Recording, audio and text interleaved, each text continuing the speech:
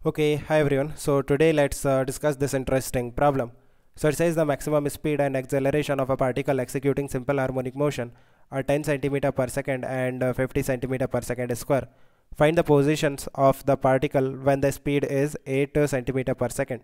Fine. So V max दे रखा है maximum speed that is 10 centimeter per second and maximum acceleration is also given that is 50 centimeter per second square. Maximum speed को आप क्या लिखोगे ए into omega S H M के लिए जो maximum speed है that is a into omega A क्या है एम्पलीट्यूड एंड ओमेगा क्या है angular frequency similarly maximum acceleration will be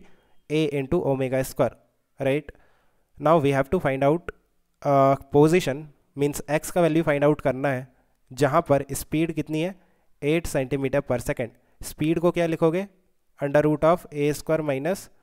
x square into omega so speed आपको दे रखा है 8 right if you want to find out the value of x then आपको उसके लिए ए और ओमेगा का वैल्यू पहले फाइंड आउट करना पड़ेगा सो दो वेरिएबल है और दो इक्वेशन आपको दे रखी है इस तरह से ये दो इक्वेशन है और वेरिएबल्स कितने हैं दो that is A and omega so एक काम करते हैं दोनों इक्वेशन को हम डिवाइड कर देते हैं सो देखो 10/50 that is equal to A omega divided by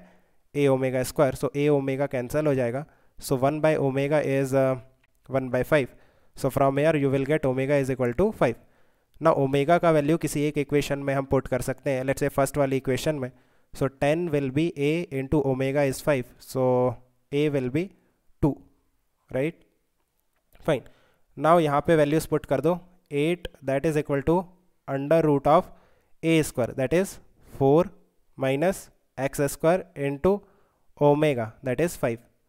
so square ले लेते हैं सो ये हो जाएगा 64 that is equal to 4 minus x square into 25 so 64/25 that is equal to 4 minus x square so x square will be 4 minus 64/25